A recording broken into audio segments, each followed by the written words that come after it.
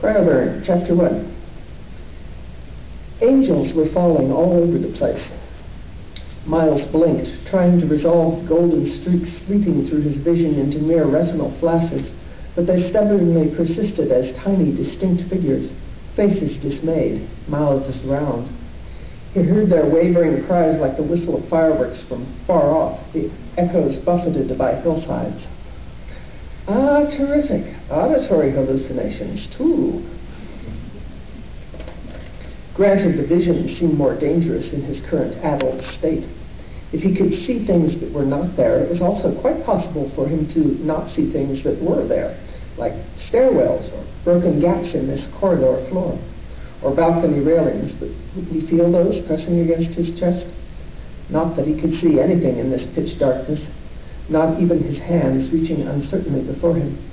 His heart was beating too fast, rushing in his ears like muffled surf, his dry mouth gasping. He had to slow down. He scowled at the tumbling angels, peeved. If they were going to glow like that, they might at least illuminate his surroundings for him, like little celestial grav lights. But no, nothing so helpful. He stumbled and his hand banged against something hollow-sounding. Had that bit of wall shifted? He snatched his arms in, wrapping them around himself, trembling. And just cold, yeah, that's it. Which had to be from the power of suggestion, since he was sweating. Hesitantly, he stretched out again and felt along the corridor wall. He began to move forward more slowly, fingers lightly passing over the faint lines and ripples of drawer edges and handle locks, rank after rank of them, stacked high beyond his reach. Behind each drawer face, a frozen corpse, stiff, silent, waiting in mad hope. 100 corpses to every 30 steps or so, thousands more around each corner, hundreds of thousands in this lost labyrinth. No, millions. That part, unfortunately, was not a hallucination. The cryocombs, they called this place, rumored to wind for kilometers beneath the city. The tidy blocks of new mausoleums on the city's western fringe, zoned as the Cryopolis, did not account for all the older facilities scattered around and underneath the town going back as much as 150 or 200 years, some still operational, some cleared and abandoned, some abandoned without being cleared. Miles's ears strained, trying to detect a reassuring hum of refrigeration machinery beyond the blood surf and the angels' cries. Now there was a nightmare for him. All those banks of drawers bumping under his fingertips, concealing not frozen hope, but warm, rotting death. It would be stupid to run, even by a statistically valid sampling and multiplication method. Miles had done such a back-of-the-napkin rough calculation when he first arrived here on Kibu Danai, just 5 days ago? Seems longer. If the cryocorpses were stacked up along the corridors at a density, on average, of 100 per 10 meters, that made for 10,000 along each kilometer of corridor. 100 kilometers of corridors for every million frozen dead. Therefore, something between 150 and 200 kilometers of cryo corridors tucked around this town somewhere. I am so lost. His hands were scraped and throbbing, his trouser knees torn and damp with blood. There had been crawl spaces and ducts, hadn't there?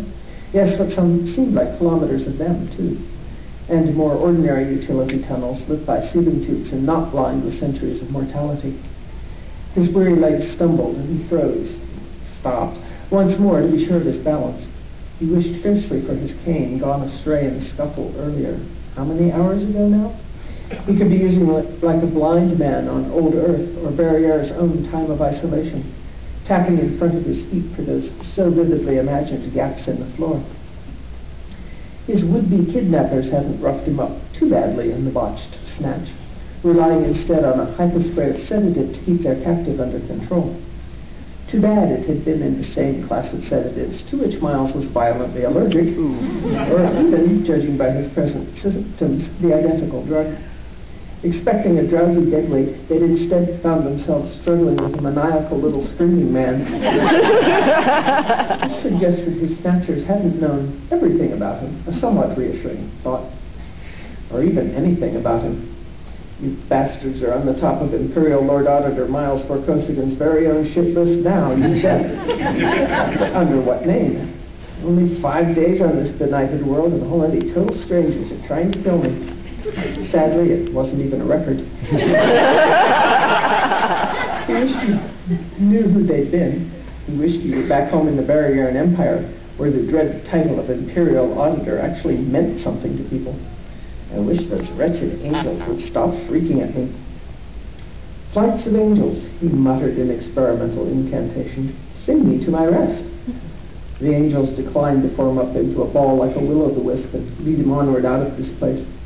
So much for his dim hope that his subconscious had been keeping track of his direction while the rest of his mind was out, and would now produce some neat inspiration in dramatic form. Onward, one foot in front of the other. Wasn't that the grown-up way of solving problems? Surely he ought to be a grown-up at his age. He wondered if he was going in circles. His trailing hand wavered through black air across a narrow. He'd been suckered into exploring down too many of those already, which is part of how he got so hideously turned around, still possessed. Yes, a door. If only it wasn't another utility closet. If only it was unlocked for a change. Unlocked, yes! Miles hissed through his teeth and pulled. Hinges creaked with corrosion. It seemed to weigh a ton, but the bloody thing moved. He stuck an experimental foot through the gap and felt around. A floor, not a drop, if his senses weren't lying again.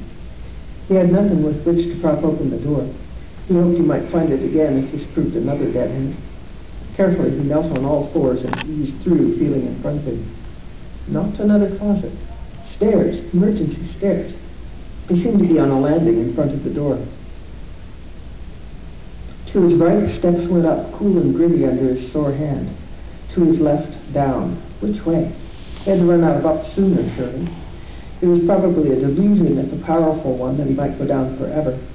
This maze could not descend to the planet's magma, after all. The heat was full of the dead. There was a railing, not too wobbly, but he started up on all fours anyway, patting each riser to be sure the step was all there before trusting his weight to it. A reversal of direction, more painful climbing. Another turning at another landing. He tried its door, which was also unlocked, but did not enter it. Not unless or until he ran out of stairs would he let himself be forced back in there with those endless ranks of corpses. He tried to keep count of the flights, but lost track after a few turns. He heard himself whimpering under his breath in time with the angel ululations, and forced himself to silence. Oh God, was that a faint gray glow overhead? Real light or just another mirage? He knew it for real when he saw the pale glimmer of his hands, the white ghosts of his shirt sleeves. He hadn't become disembodied in the dark after all. On the next landing, he found a door with a real window, a dirty square pane as wide as his two stretched hands. He craned his neck and peered out, blinking against the grayness that seemed bright as fire, making his dark, staring eyes water. Oh, God's little fishes, let it not be locked. He shrugged and gasped relief as the door moved. It didn't creak as loudly as the one below. Could be a roof. Be careful. He crawled again out into the free air at last. Not a roof. A broad alley at ground level. One hand upon the rough stucco wall behind him, Miles clambered to his feet and squinted up at the slate-gray clouds, a spitting mist and lowering dusk, all luminous beyond joy. The structure from which he just emerged rose only one more story, but opposite another building rose higher. It seemed to have no doors on this side, nor lower windows, but above, dark panes gleamed silver in the diffuse light. None were broken, yet the windows had an empty, haunted look, like the eyes of an abandoned woman. It seemed a vaguely industrial block, no shops or houses inside.